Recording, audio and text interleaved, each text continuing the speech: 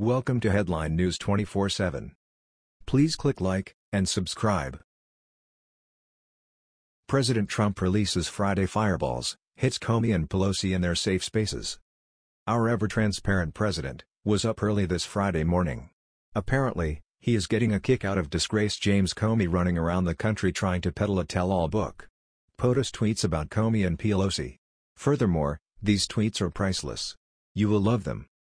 However, the legal ramifications for Comey are becoming more and more serious as Comey is under fire by 11 lawmakers who have asked for him to be investigated. Additionally, on his first day of the book tour, Laura Loomer confronts the disgraced former FBI director. President Trump lobs several fireballs at him and Pelosi too. President Trump has Comey squarely in his crosshairs. POTUS first tweets last evening, James Comey just threw Andrew McCabe under the bus. Inspector General's report on McCabe is a disaster for both of them. Getting a lot, of their own medicine? Perhaps, it is time for Comey to lawyer up. Then POTUS tweets what we all want to know, will the witch hunt end, soon? Pray Trump tweets, James Comey memos just out and show clearly that there was no collusion and no obstruction. Also, he leaked classified information. Wow. Will the witch hunt continue? If you would like to see the witch hunt end, we need to band together and call the DOJ and tell them to cut Mueller off.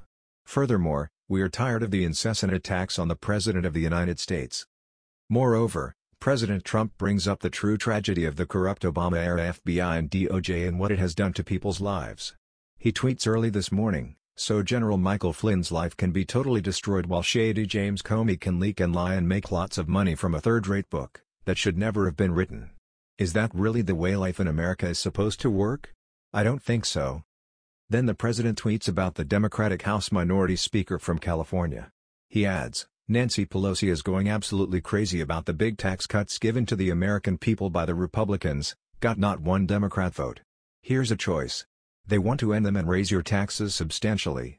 Republicans are working on making them permanent and more cuts. That was the news. We thought you might be interested in knowing about this. Please click like and subscribe. Thank you.